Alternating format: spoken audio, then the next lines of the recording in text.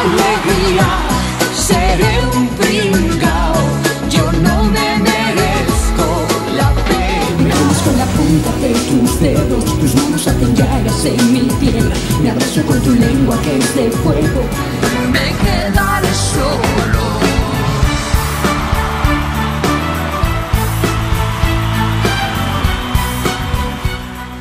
Para mí es un lujo teneros aquí. Os voy a explicar por qué. Porque yo antes de toda esta película, de esta vida profesional, carrera y tal, yo os admiraba muchísimo. A mí me parecía que lo que hacíais en el escenario, aparte de cómo cantabais, aquella época del africano en Madrid y todo esto, y antes, aquel minuet que bailabas, que seguís haciendo en el escenario. Bienvenidos, Amistades Peligrosas, Alberto Comesaña, Cristina del Valle. Qué lujazo, ¿no?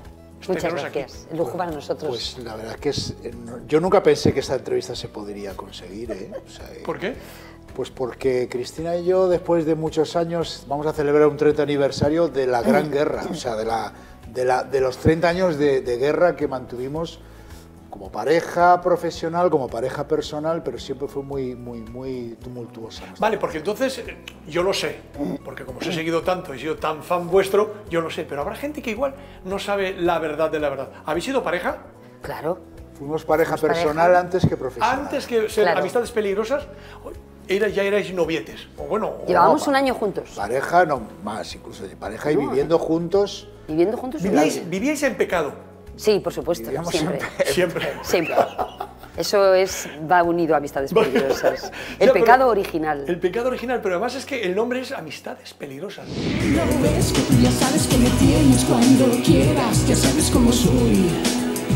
Ya sabes que me entra la primera, ahora me sale algo mejor. Me haces tanto bien, me haces tanto bien.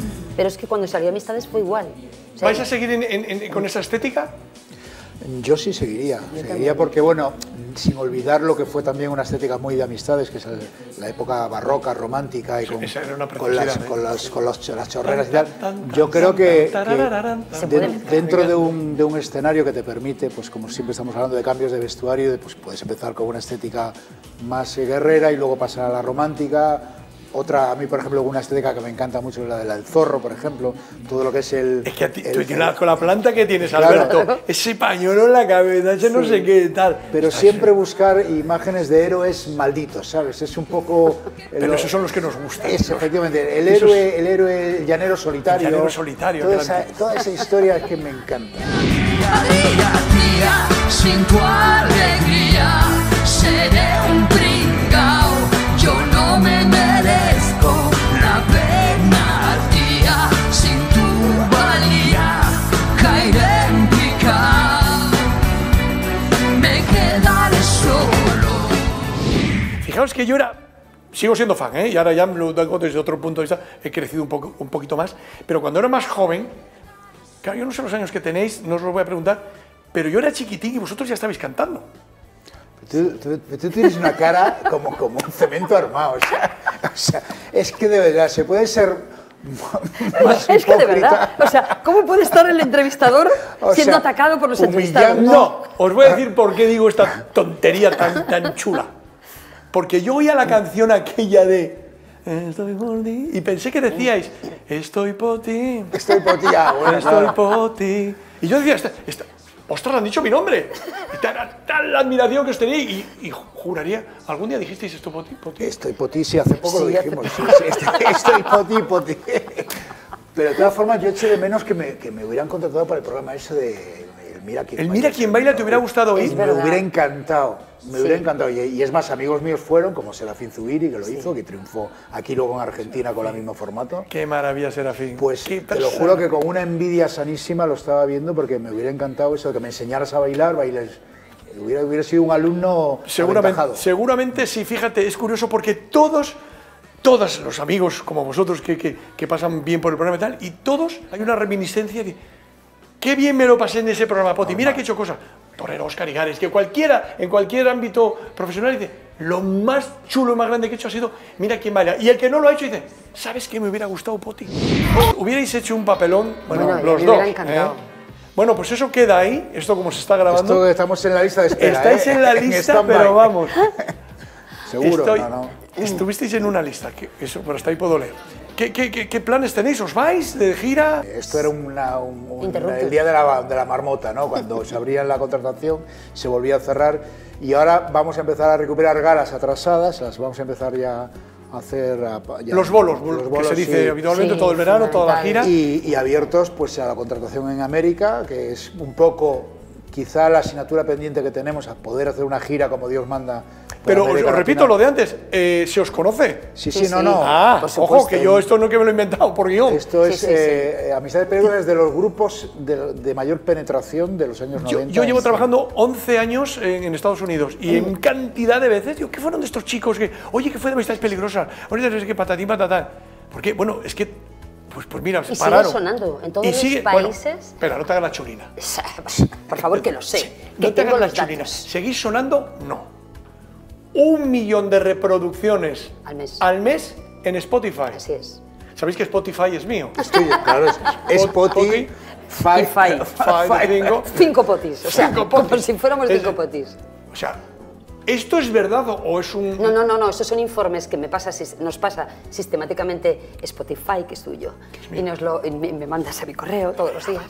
Y ese es el informe, y va cada mes va creciendo. Y los países, cuando ves el listado de países, el primer país es México, luego Chile, Argentina, España. O sea, que América Latina... Colombia, Ecuador... O sea, es una realidad, es decir, qué bajos, qué simpáticos... Y Estados Unidos también. Venezuela... Estamos hablando de Cuba, música, no os veo, pero os escucho, digo, pum, pinchar una canción, eso es la leche que decimos aquí en España. Claro. Pues entonces ya os veo en México, bueno, os veo en toda Latinoamérica. Estamos deseándolo. Qué bien, qué bien. Y nos escribe muchísimo público, fans de allí, demandando que vayamos y tal. Lo que pasa, bueno, todo lo que hemos vivido ha sido como un parón en las vidas de todo el mundo, pero a los artistas mucho más, porque nuestro trabajo y nuestra realización personal está en un escenario. Entonces, llevar 2 años sin poder pisar un escenario psicológicamente es muy duro. Pues no se os ha notado, porque habéis salido cuando hemos estrenado, cuando hicimos lo del último aplauso. Sí, es verdad. Yo no os había vuelto a ver. Bueno, era la primera vez que yo trabajaba con vosotros y para vosotros. Para mí fue un regalo. Y en el último aplauso saliste y el minuto, y digo, Dios, ¿esto qué es? Y el tiempo que llevabais apartados, aunque estuvieseis ensayando, lo que sea, pero cara al público, yo cuando os vi ahí, me pareció un regalo del cielo. Si me bajar tu cremallera, ya sabes dónde voy. Ya sabes que he pasado la frontera, arrancando algún botón, que tú ya sabes que te pido más madera y tú pides más nivel. Ya sabes cómo mantener la hoguera. Y para nosotros también el poder actuar son momentos mágicos y que esperemos que se repitan normalmente, que podamos volver a la normalidad, no a la nueva normalidad, a la normalidad, sí, directamente. A la nueva normalidad, no, bien dicho, bien aclarado, Alberto. ¿De dónde es? ¿De Vigo? Yo de Vigo, gallego. Yo llega. Si tú sabes que yo voy todos los años a Vigo, ¿así? Tenéis en Vigo uno de los certámenes de danza más importantes de Europa. Se llama Vigo Porté. Y yo soy el presidente del jurado y el presentador de las galas. Pasan 2.700 bailarines por ese escenario en el auditorio. En Vigo, señores, lo quiero yo para mi tierra, para Torlavega. Pues no, ¿está en dónde? En Vigo. ¿Sabes que es la ciudad declarada la mejor ciudad para vivir del mundo? Bueno, o sea, es una maravilla, aparte de la gente sois, cuidadito. Tú no estás mal, Asturias. Paula me ha dicho, dale un beso a Cristina, que es íntima de tu hermana, Paula Echevarría. Bueno, es íntima. Es que cómo barréis para casa los... ¿Qué cosa lo que es tener pueblo, ¿no? A mí muchas veces me dicen, joder, Poty, es que parece que solo tienes pueblo tú, macho. Soy muy pesado. ¿De dónde eres? Yo de Torlavega, de Cantabria. Torlavega, de Cantabria, buen sitio. ¿Que iremos a actuar? Sí. ¿Vais a Torlavega? O sea, como vamos a estar conectados, yo no me lo pierdo. Hombre. En mi tierra.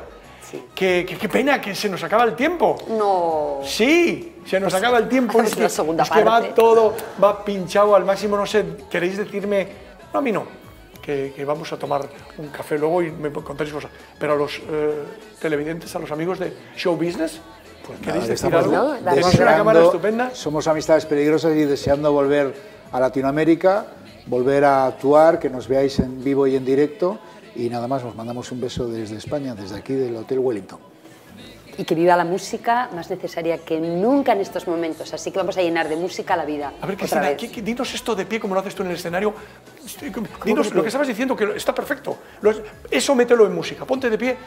que te veamos el tipazo que tiene, chiquilla. Y ahora, bueno, amigos, está... Bueno, aquí dirigida por el coreógrafo y bailarín Poty, deciros, bailando, bueno, ya sabes, quitarme el trastorno, bueno, que vuelva la música al mundo, a las vidas, a las calles, porque la necesitamos más que nunca, porque la música es vida. Es vida, qué bonito. Muchísimas gracias, amigos. Qué gusto, me ha gustado teneros. Gracias, gracias.